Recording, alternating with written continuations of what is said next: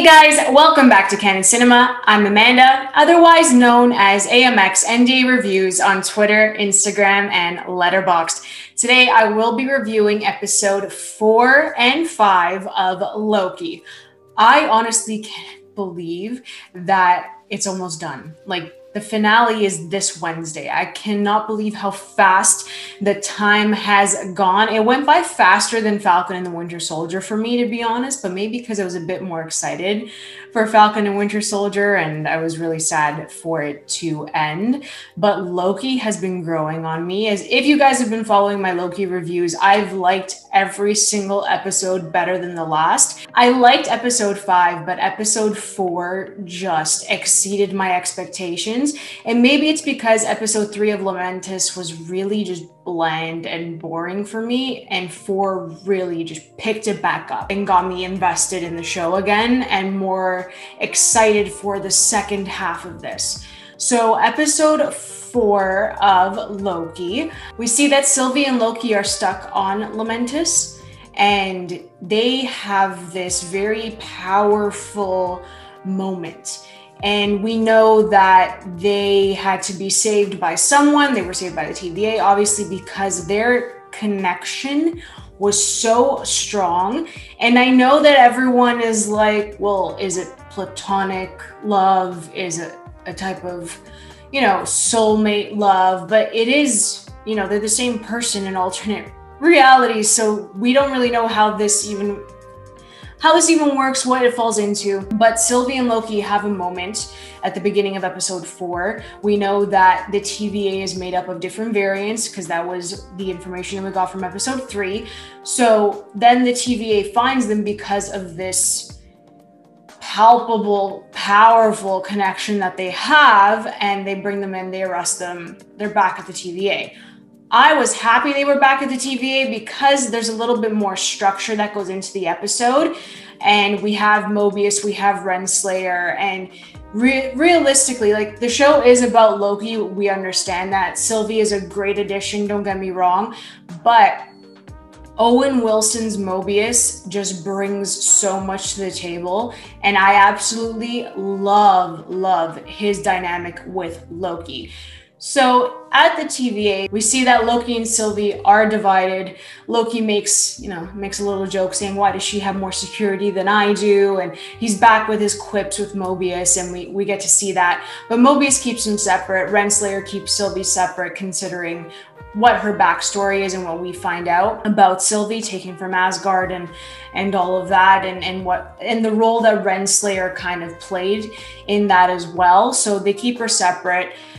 Loki and Mobius, again, have incredible conversations, and Loki explains to Mobius that there's nothing going on between him and Sylvie. He doesn't know what the feelings are there, but then Mobius kind of says, you guys created this event, you created this, and that's why we were able to find you. So we want to know more about it. But Loki has no idea. He reluctantly responds to these questions, and he wants to protect Sylvie as well. So he doesn't say that there's anything there. And then Mobius gets rattled. He gets annoyed. It's stop lying to me. I know that you're Loki, but I thought that we had a better friendship than that. And Loki ends up telling Mobius that everything that he knows about the TVA is a lie, which is a really great moment for Owen Wilson. Again, Owen Wilson's performance throughout the episodes has gotten stronger and stronger. And I love that. And I love that scene between the two of them. So Mobius gets a bit frazzled. You see that something broke inside him, but he tried to keep his composure. And again, that's how great Owen Wilson is. So he ends up putting Loki in this time loop of this one moment that he had with Lady Sif. And I have to admit, I love Lady Sif in the Thor movies. I think that Jamie Alexander is amazing, and she should have been involved in the MCU a bit more. But it was great to see her. And it was a time loop of Lady Sif basically punching Loki and hurting him. And the more we see that happen over and over again, Loki releases some of his demons. He comes to a point where he understands the person he is, the person he was, how he's changed.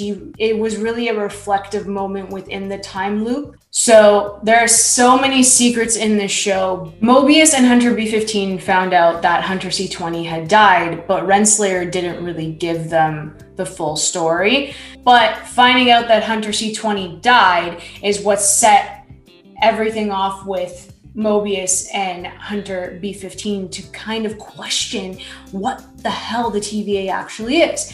So with all that line of questioning, we have Mobius going to Loki, having those conversations about the TVA, Loki eventually telling him and pushing him to kind of find out what the hell Renslayer was talking about. So that was one. And then Hunter B-15, gears returning for her, and she ended up breaking Sylvie out of her chambers, because when Sylvie enchanted her in episode 2, it's still in her mind. It was lingering in her mind, like, how do I have this memory? And then hearing about Hunter C-20 dying, kind of fishy. Why did she die? No one actually knows. So Hunter B-15 took it upon herself, and Wunmi Mosaku gave another great performance with the little screen time that she has. She knocks it out of the park. So we have that happening. We have Renslayer lying to Mobius. Mobius takes Renslayer's TemPad to figure out what happened to Hunter C-20, and yes, Renslayer was a part of her death. So long story short, they do break free, but Mobius goes to break Loki out. After he figures everything out, he's like, yes, we'll work together, we'll figure this all out. Renslayer walks into the chamber that Loki and Mobius were in, and we have a pruning, ladies and gentlemen. I did not see this coming. Renslayer prunes Mobius, and I was very shook with that. I was like, no, you can't do this to Mobius. But we also didn't know where the people who were pruned would go. We had no idea until the post-credit scene in this episode. So we have that going on. Renslayer takes Sylvie and Loki to the Timekeepers. The Timekeepers looked weird. I love the production design. I love that there were some great shots with the smoke and different, the lighting and all of that. But the Timekeepers looked weird, and then we end up finding out that they're fake. They're completely fake. And Renslayer also sees, like, oh my god, like, they're fake, because Sylvie ends up chopping one of their heads off, and they're fake. They are fake. The Timekeepers are fake. The TVA is nothing, but now we have to figure out who the hell is behind this curtain. I also love the fact that Loki and Sylvie have a moment mid-battle, but you're not supposed to turn your back mid-battle when the big baddie is behind you. So as Loki was about to explain his feelings to Sylvie, Renslayer prunes Loki, and I lost it. I'm like, he died again? Like, again? How many times we have to see Loki die? We obviously know that he's gonna come back. And he did in the post-credit scene. The way he came back, he's on this planet, complete wasteland. He wakes up and we see more Lokis. We see Alligator Loki, we see Kid Loki, we see Boastful Loki, and we see Classic Loki. And what a way to end an episode. Loki is with his fellow Lokis on this, like, deserted land that kind of looked like an alternate version of 2012 New York, the Battle of New York. So it was just really interesting to see that. Episode 4 had everything that I wanted. It is just such an exciting show. It was awesome, and it got me excited for episode 5.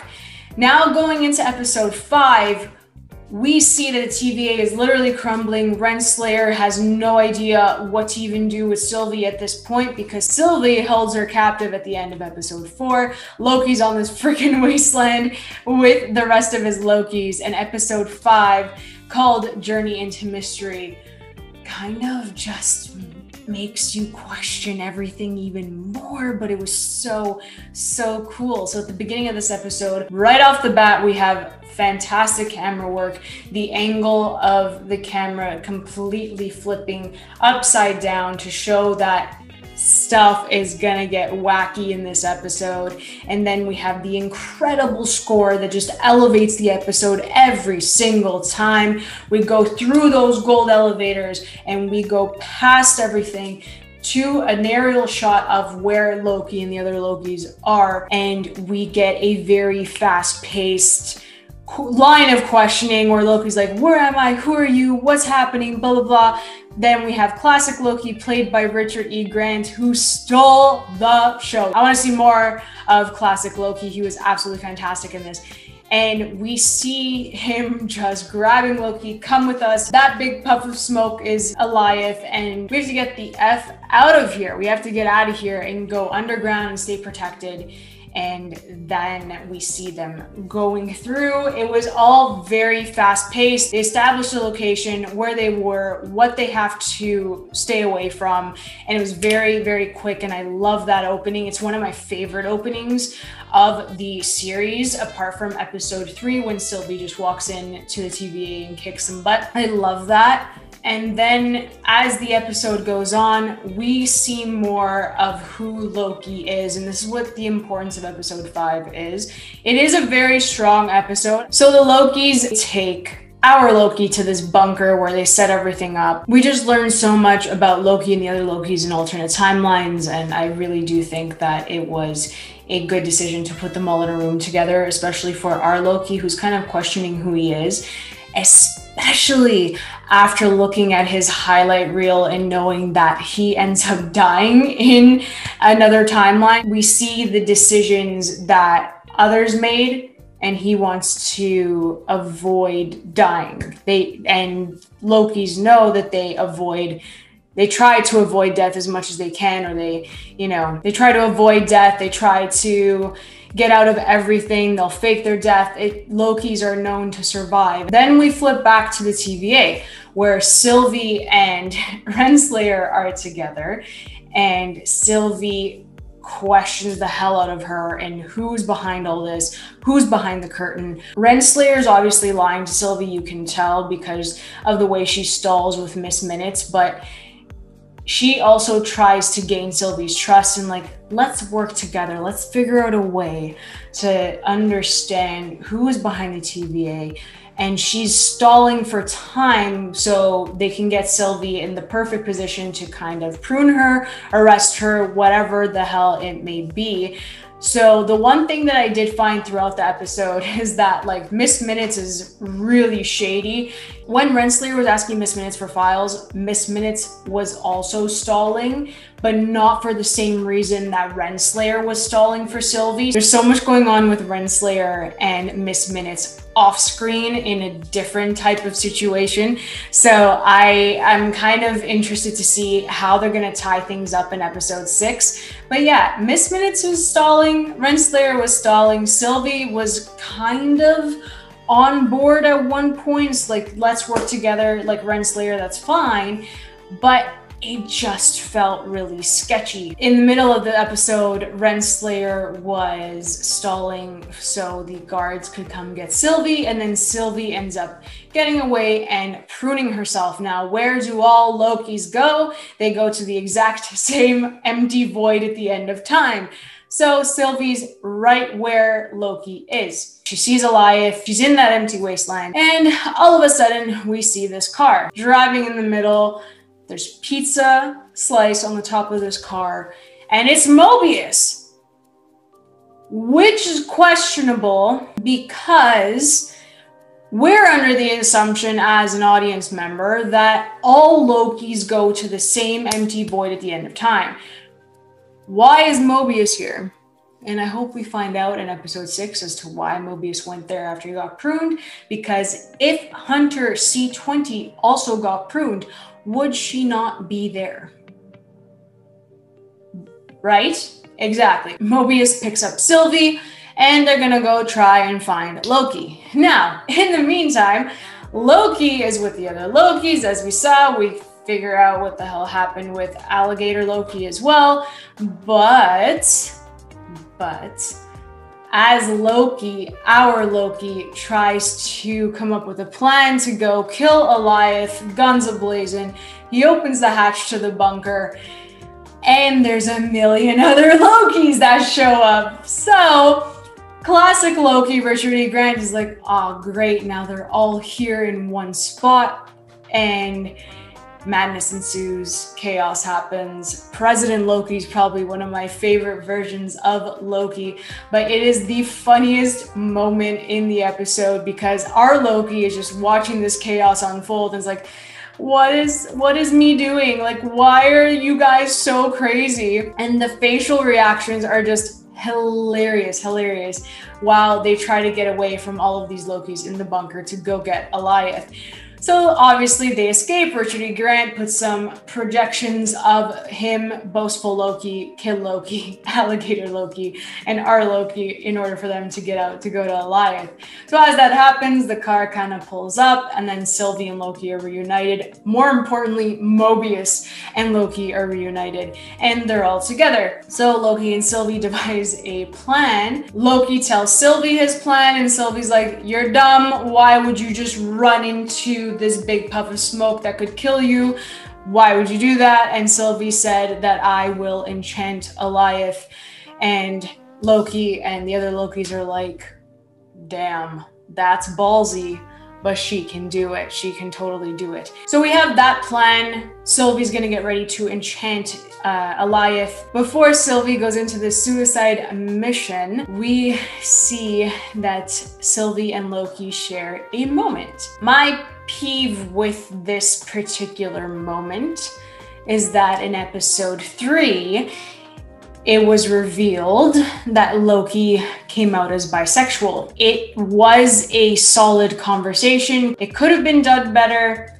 It could have been done earlier because Tom Hiddleston as Loki's been in the MCU for 11 years. Like, now they chose to do it. Him making him bisexual and him saying that, is it enough to say things anymore? Like, please just show us. I would have preferred like a montage of him going on dates in Asgard with like men and women. That would have been more beneficial. It's not enough to just say it anymore, especially after like 23, 24 films and like 2 television shows. Like, it's not enough at this point, and the representation needs to be there. For Sofia DiMartino to kind of confirm in an article that it is love between them, it's what it is now. I'm not gonna sit here and lie to you, be like, oh yeah, they're cute together. Like, I like their chemistry, don't get me wrong. Everyone's like, oh yeah, they're a couple of besties. If I looked at my best friend like that, it's definitely not platonic love here. Like, that they had stars in their eyes looking at each other. And then Loki conjures up a blanket and puts it around Sylvie as well.